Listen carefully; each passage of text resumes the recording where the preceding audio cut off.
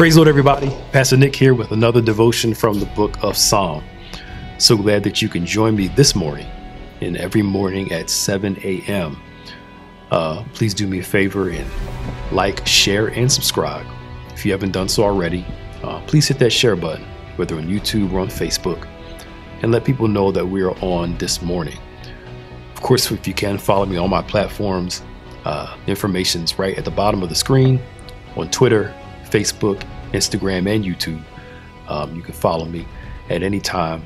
I appreciate you all for joining us on this journey. Thank you for all the comments, for chatting with you guys every single morning. If you're new to the journey, welcome. Of course, you can go back and watch all of them at your leisure if you can. Watch some in the morning, watch some in the evening, just to catch up as we seek to help motivate your morning, give you a jump start, and trust God that the Word of God and prayer is encouraging you. So we're starting Psalm chapter 33 today, and we're going to look at verses 1 through 3 this morning. It says, "Rejoice in the Lord, O you righteous. Praise befits the upright." God is telling us to rejoice. All right. O righteous, that if we are the righteousness of God, if we are saved, if we're believers, that rejoicing should be a common practice for a believer. Now, I don't know about you. Oftentimes, our negativity gets in the way of our ability to rejoice and to be cheerful. We see what's wrong with everything and struggle to see what's right. But God wants to position us by faith through his word and through relationship to rejoice in the Lord, as Paul says in Philippians 4, always. And again, I say rejoice. Because why? Praise befits, praise is appropriate for the upright, which means that God sees our praise and sees our rejoicing as an appropriate expression for those of us who are upright. God is worthy to be praised. If you're watching this in the morning, give God praise right now. For some of you like me, you're not a morning person. So you have to train yourself to thank God, to rejoice. Because sometimes the first thing we think of, I got to get up. I got to go to work. I woke up too early this morning. But rejoice and thank God that you're still in the land of the living. During this pandemic, if there's one thing we should appreciate, it's life, health, and strength. Life, health, and strength.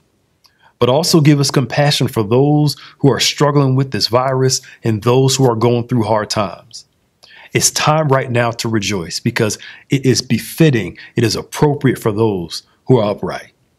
And he says in verse number 2, praise the Lord with lyre, make melody to him with harp of 10 strings, sing to him new songs, play skillfully on the strings with loud shouts. So remember, this is a congregational type thing. So they're saying worship God in singing, worship God in instruments, that those of you who play an instrument, that is your worship unto the Lord, that playing for God is not a gig, but playing for God is worship. And he tells us to sing to him, to rejoice through song, that watch this, through the course of your day, sing to the Lord. I tell our young people all the time, put some Jesus music in your playlist. Because the reality is that God wants us to sing to him. God wants to hear your voice. And you may not have a good singing voice, but God loves to hear the sound of your voice while you're in the car, while you're in the shower. You know, those shower singers, sing to him. Because why? It's appropriate for us to rejoice. So this morning, today, I want to encourage you to focus on living a day of rejoicing. That make rejoicing, make worshiping God, make singing, make praising him a part of your routine. Something I've been practicing over the past week or some change. When I don't feel like doing something, I remind myself, this is worship to God. That me doing what I'm supposed to do is an act of worship. Paul says in Colossians chapter 3, everything you do it for the glory of God. Everything we do is supposed to be for his glory, his worship, and his praise. So while you're getting up to go to work, thank you, I have a job. You're taking care of the kids. You may not feel like getting up to cook, but thank you, Jesus, for allowing me to take care of them. May not feel like paying the bills, but I rejoice that I have the money to pay the bills. Give God worship. Give God praise, because God is worthy of it. And today our prayer is going to be focused on rejoicing in the Lord, praising him, thanking him, and giving him the worship that he deserves. Today, make a conscious effort to choose to rejoice. Come on, let's pray. Father, I thank you for this moment. I appreciate you for this time. I thank you for this opportunity that you've given to us to come to you through your Son with the power of the Spirit to be able to come to you in prayer. I give you praise today for all of your goodness, all of your mercy, all of your kindness. Thank you, Lord, for reminding us to live a life of rejoicing, not a life that ignores the bad, but a life that learns to rejoice even in the bad, a life that learns to praise you even when all the struggles of life are real. And Father, I give you praise for that.